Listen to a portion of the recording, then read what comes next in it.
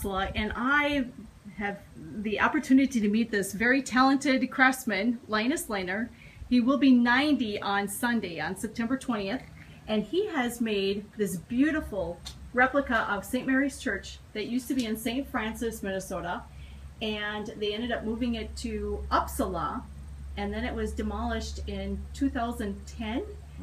And now, Linus, where are they? Is this going to be on display then at St. Mary's in Upsala? Yes. And I That's believe what they tell me. That's where it's going. And that's where I believe it's going there tomorrow. Is that what you're saying? Tomorrow night, yeah.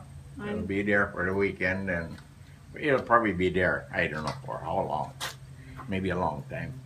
So, Linus, can you talk about your church a little bit, as far as, I know you were telling me some of the craftsman things that went into that, because everything from, it's all made out of wood. He's reinforced the railings with some wire inside. The concrete steps, everything is made out of wood. Went into a lot of detail work with the windows. The windows are printed from that, I don't know, they call them apostles or disciples or what. And then you were saying with the steeple part, That was kind of challenging. you went from a 4 square block to a 6. Four square base, or to six corners.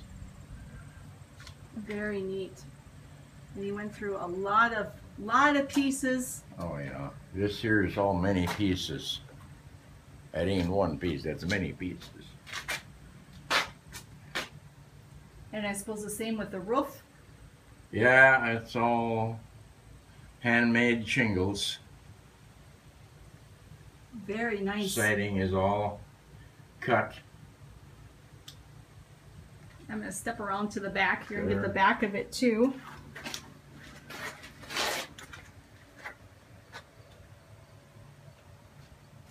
And that's got the gazebo style back on that too. That's what they call that. What did they call that? Sacristy? I think they called that back in the sacristy. Okay. Very nice job.